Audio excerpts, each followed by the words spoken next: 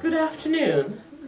Today is Monday, May the 20th, and this is Dorothy Simon sitting in for Jim Lakey, and this is Cable Channel 3, and you can also catch us on the web at sandylandcenter.org.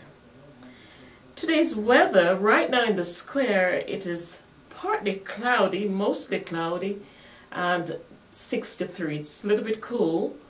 We're looking forward to a high of 81 this evening and a low of 52. And that cloudy overcast should remain so for the rest of the day. As we look towards the next 3 days, the severe weather outbreak continues today, and it's been a widespread threat of severe storms, including tornadoes, and that threat should continue for the rest of the week. Tuesday, it should be mostly sunny with some northwest winds at 16 miles per hour and a high of 78 and a low of 51, a low of 51. Wednesday, it should be partly cloudy again with a high of 81 and a low of 85. And Friday, as the Jubilee starts, you can look towards some isolated thunderstorms and a chance of rain, a 30% chance of rain with southeast winds at 17 miles per hour and a high of 80 with a low of 64. So as the Jubilee sets in, we may have some showers on Friday. We just want to wish for our birthday today, Tristan Long. So happy birthday, Tristan. It's her birthday today. So if you see Tristan Long, wish her a happy birthday. And this is the last week of school, and the last day is on the 22nd, and I know the young people are looking forward to the summer. And on the 22nd at 11:30 a.m. at the Stafford County Annex, the community partners are having a meeting to develop a farmers market and an art and crafts market.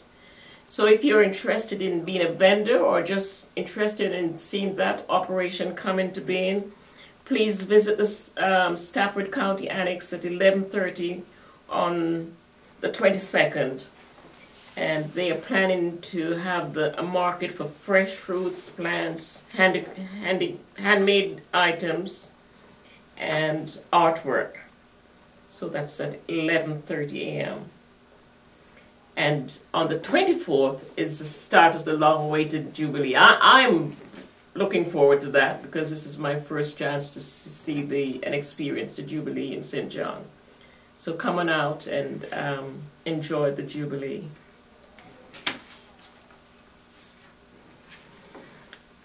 Also, we want to invite all the young people to come to the Vacation Bible School for the Trinity Community Church.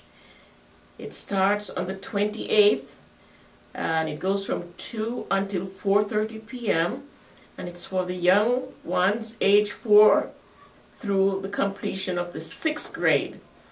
And do call over at the church at 458-5301 for more information.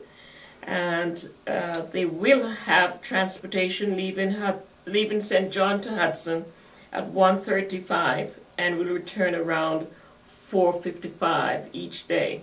So make your plans to attend the Vacation Bible School at the Trinity Community Church. Today over at the Maxville Center, the lunch menu, it will be Swiss steak, tomato sauce, baked potatoes, carrots with bread, and strawberries. And tomorrow, you can look forward to roast beef with parsley potatoes, steamed cabbage, muffins, and applesauce. And on Wednesday, it will be Huntington chicken, corn, a winter mix with rolls, and lemon bars.